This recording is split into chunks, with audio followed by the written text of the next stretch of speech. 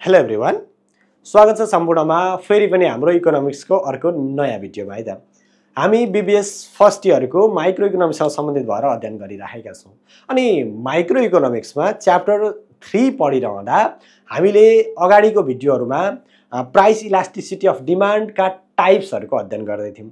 अनि perfect elasticity of demand र perfect इनइलास्टिसिटी of demand, दुईटा पर्फेक्टका कुराहरू अथवा पर्फेक्ट इलास्टिसिटी र पर्फेक्ट इनइलास्टिसिटीका कुराहरू हामीले अगाडिको भिडियोमा चर्चा गरेका छौँ।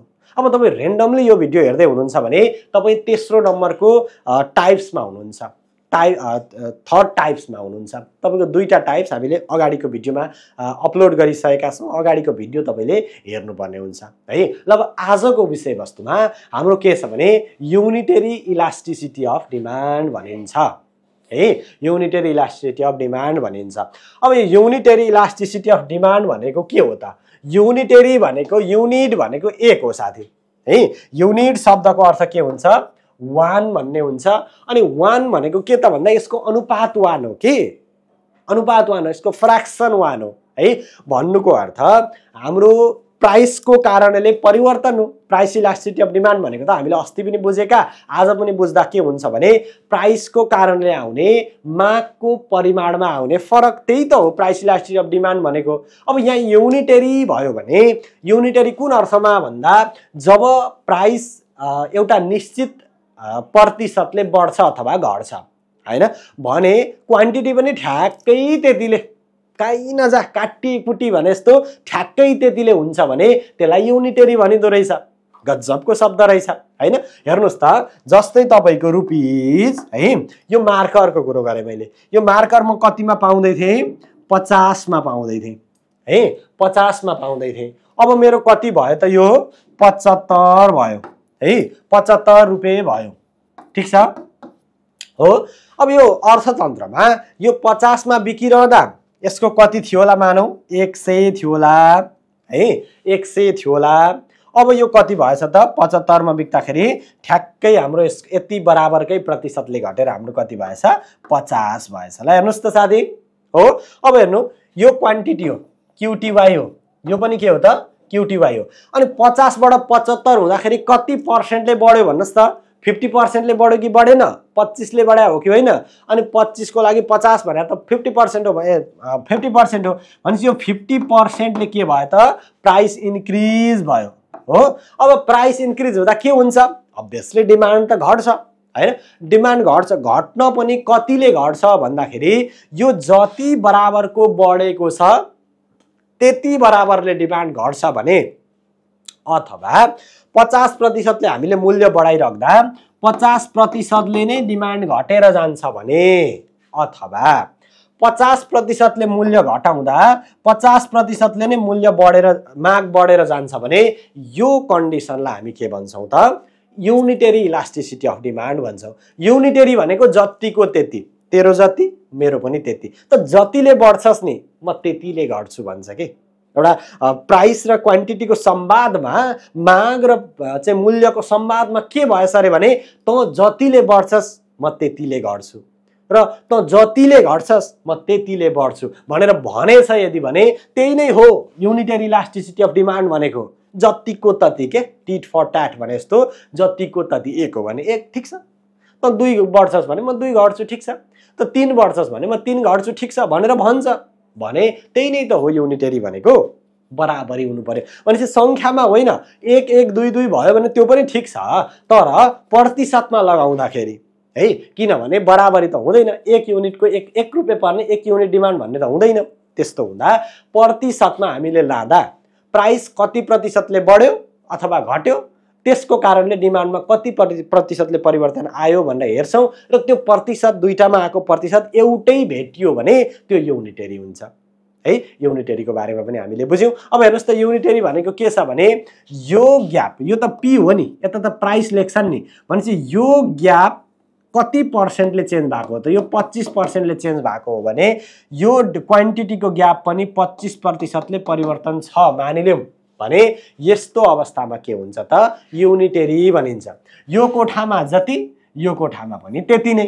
जतिले मूल्य चेन्ज त्यतिले डिमान्ड पनि चेन्ज हैन त्यति प्रतिशतले भने यो अवस्थामा हुन्छ है ल अब हेर्नुस् त unitary elastic demand occurs when the percentage change in the quantity demand is exactly equal to the percentage change in price resulting the price elasticity of demand EP is equals to 1 त्यही हो कुरा जतिको तति हैन ल अब certain luxurious goods concert ticket oil fuel are the example of unitary elasticity of demand in certain scenarios the demand for fuel can be unitary elastic if the price rise by the certain percent the driver may adjust their consumptions example by reducing trip by the same percentage यो example हो अब यस्तो कसरी देखिन्छ भन्दा मानिलिम है तपाईको budget बढाउन सक्नुहुन्न क्या त्यो अवस्थामा ठ्याक्कै युनिटरी देखिन्छ जस्तै कन्सर्ट टिकटमा विचार गर्नुस् त तपाईसँग रुपैयाँ 500 छ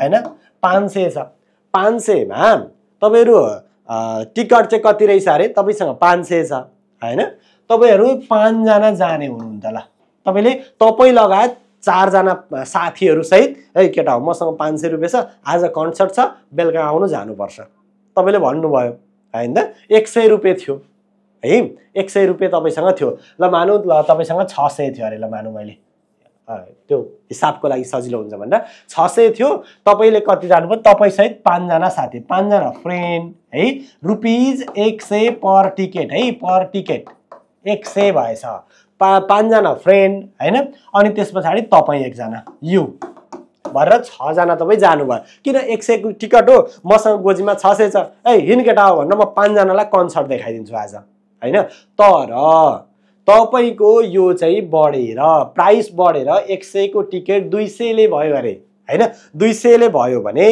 अब तपाई के गर्नुहुन्छ आफ्नो कस्टलाई एडजस्ट गर्न खोज्नुहुन्छ नि त हैन भनेको तपाईसँग भएको त 600 नै हो अब 200 भयो भने मनमिल्ने तपाई त जानु हुन्छै हुन्छ मनमिल्ने अरु दुई जनालाई लिएर लु हिँड केटा हो अरुलाई चाहिँ नभने मसँग पैसा पनि छैन हामी चाहिँ जाउँ भनेर नजिकको साथी हितैषी साथी त्यसमा पनि सिलेक्सन गरेर यही बजेटलाई तपाई चाहिँ मेन्टेन गर्दै गर्दै तपाई जानुहुन्छ भनेपछि त प्राइस एकातिर जतिले बढेको छ तपाईले डिमान्ड त्यतिले घटाउनु भएन त्यही रेशियोमा त्यही अनुपातमा जतिवटा आउँछ त्यतिवटा मात्रै घटाउनु भयो कि भएन भनेपछि यसरी बजेट बढ्न नसकेको कन्डिसनमा है अथवा खर्च गर्ने बजेट सीमित भएको कन्डिसनमा हाम्रो के हुने रहेछ युनिटरी इलास्टिसिटी अफ डिमान्ड देखिने रहेछ है यसमा के त जस्तै हेर्नुस् त लग्जरियस गुड्स है लग्जरियस गुड्स भनेको लग्जरियस गुड्समा थप के हुन्छ म चाहिँ यति यति बराबरको लग्जरियस गुड्स किन्छु भन्ने सोचेको हो भने अब आएन भने आएन 50,000 को किन्छु भने चाहिँ 60,000 मैले कहाँबाट ल्याम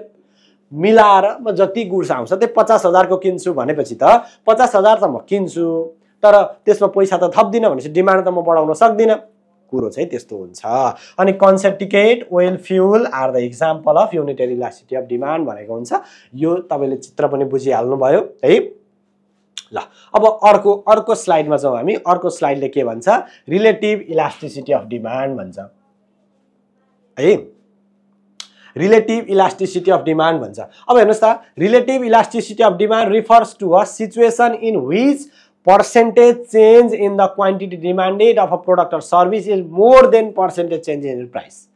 यहाँ relatively elastic भन्ने शब्द छ नि हो इलास्टिक शब्द छ नि जस्तै हेर्नुस् त यहाँबाट इलास्टिक भन्ने शब्द म बुझ्दिन हजुर यो भन्ने हो भने यसलाई छोड्दिनु एकपल्ट केमा ध्यान दिनु भने सबै नजर दिनुस् त ल EP = 1 मा दिनुस् त के भनेको छ EP भनेको डिमान्ड EP भनेको के हो इलास्टिसिटी भनेको के को हुन्छ प्राइस को कहिले इलास्टिसिटी हुन्छ डिमान्ड को क्वान्टिटी को इलास्टिसिटी हुने होइन र भनेपछि EP त 1 भन्दा माथि छ है EP त 1 भन्दा माथि छ अब EP 1 भन्दा माथि गयो भने 1 हुनु भनेको प्राइस सँग बराबर हुनु अब प्राइस सँग बराबर भन्दा पनि माथि गयो भनेपछि त प्राइस 10% ले चेन्ज भयो भने डिमान्ड 20%, 30%, 40% अथवा 15% EP भन्दा माथि प्राइस चेन्ज भन्दा माथिबाट परिवर्तन हुन्छ भने बराबरी भयो नि त युनिटरी भइगयो है यहाँ हेर्नुस् त ल यहाँ यस्तो धर्का छ यो बीचको पोइन्ट तपाईले देख्नुभयो यो युनिटरी पोइन्ट हो यो 1 हो यहाँ आउँदाखेरि चाहिँ हाम्रो के हुन्छ अरे डिमान्ड र सप्लाई हाम्रो प्राइस चेन्ज को पर्सेन्टेज र हाम्रो डिमान्ड चाहिँ हाम्रो इलास्टिसिटी बराबरी हुन्छ। अब यहाँबाट यता झर्नु भयो भने यो माइनसतिर गयो, युनिटेरी भन्दा पनि तलतिर आयो। उँभो जानुभयो भने प्लसतिर गयो भनेको युनिटेरी भनेको 1 भन्दा माथितिर गयो। भनेपछि यो 1 भन्दा माथितिर है बराबरी भन्दा पनि अब धेर हुन थाल्यो क्या। बराबरीको कुरो छैन यहाँ। 20 ले भयो भने त 30 ले 40 ले 50 ले पो हुन थाल्यो चेन्ज क्वान्टिटीमा भने यो अवस्थामा हामी के भन्छौँ त रिलेटिभली इलास्टिक डिमान्ड भन्छौँ। रिलेटिभली इलास्टिक भनेको के भयो त हल्का तन्के जस्तो भयो क्या हैन। हल्का तन्क्यो। के भन्दा तन्क्यो? युनिटेरी भन्दा तन्क्यो हैन। प्राइस चाहिँ यति तन्केको थियो, प्राइस यति तन्केको थियो, डिमान्ड त यति पो तन्किँदैछ भने हल्का धेर तन्क्यो नि। इन्फिनिटी होइन नि फेरि।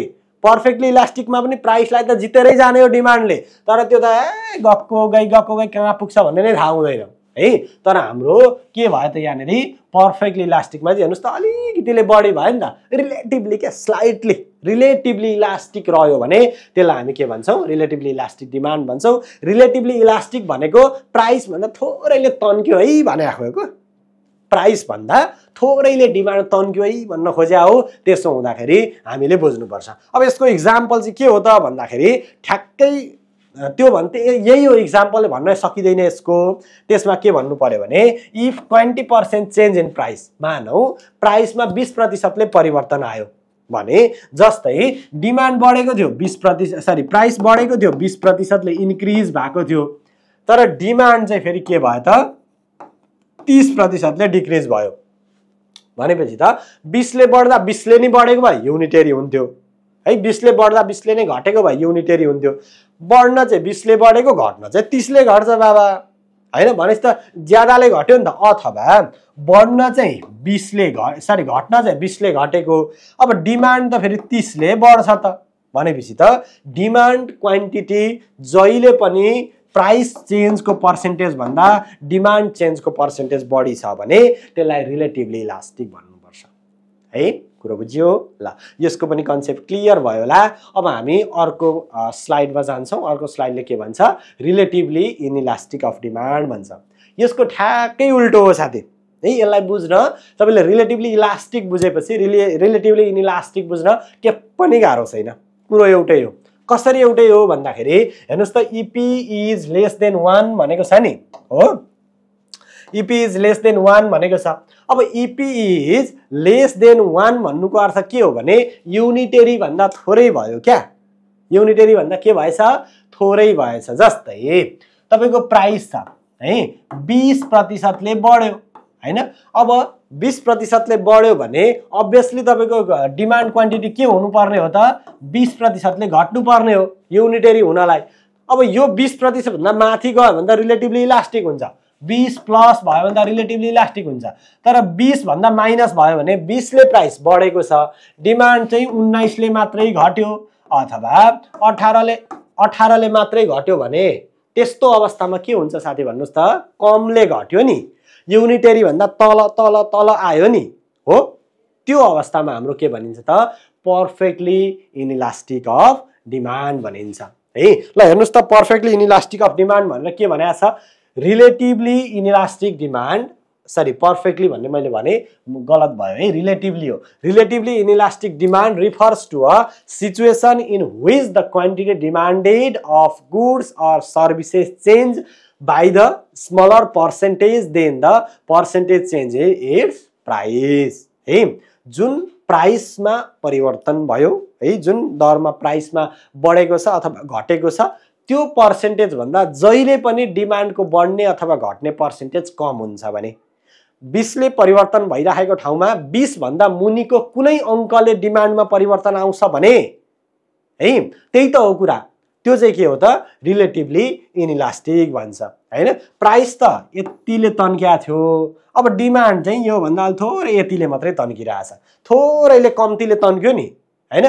तन्किनु पर्ने त प्राइस जति नै तन्केको भए दुईटै इलास्टिक। मानौ यस्तो सम्झिनु, दुईटा इलास्टिक छ हैन। एउटा तपाईले एउटा इलास्टिक जति तन्काउनु भयो अर्को पनि त्यति नै तन्किन्छ भने त्यो युनिटेरी भयो हैन। एउटा चाहिँ यस्तो तन्काएको त्यो भन्दा धेरै अर्को तन्किन्छ भने के भयो? रिलेटिभली इलास्टिक भयो है। अनि एउटा यति तन्काको अर्को त त्यति पनि तन्किने, त्योभन्दा थोर तन्किन्छ भने त्यो रिलेटिभली इनइलास्टिक डिमान्ड भयो साथी है। यो जहिले पनि प्राइसको चेन्ज भन्दा कम्तीले चेन्ज हुन्छ। The types of elasticity is found in the necessary goods भन्छ हैन।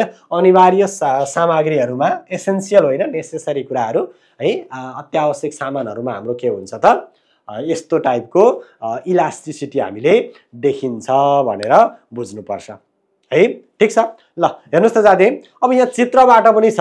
चित्रबाट हामीले के बुझ्नुपर्छ भने P1 भन्ने प्राइसबाट है P2 भन्ने प्राइसमा, P1 भन्ने प्राइसबाट P2 भन्ने प्राइसमा झर्दाखेरि कतिले झर्यो?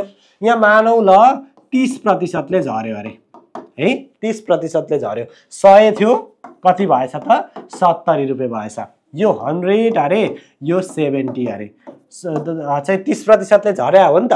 तर फेरि उता के भयो त, यहाँ 100 थियो भने अब 130 भयो भने युनिटरी हुन्छ।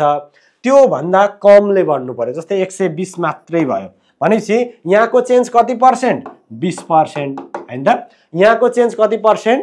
30%। ठीक छ भने यो अवस्थामा है, यो अवस्थामा हाम्रो के हुन्छ त, यो कुरालाई हामी पर्फेक्टली हैन, रिलेटिभली इनइलास्टिक अफ डिमान्ड भन्ने गर्छौं है।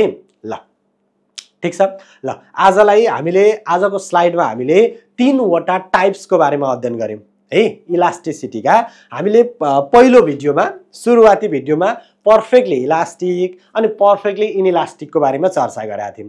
अनि बाँकी रखा 3 वटा टाइप्सहरुलाई हामीले यो भिडियोमा चर्चा गर्यौं। त्यसमा हाम्रो के पर्यो त, unitary elasticity of demand, relatively इनइलास्टिसिटी of demand र रिलेटिभली इलास्टिसिटी अफ डिमान्ड भने आशा गरे यसको बारेमा है, यसको बारेमा तपाईहरुले क्लियर हुनुभयो होला, तपाईहरुलाई क्लियर बनाउन म सक्षम भयो होला।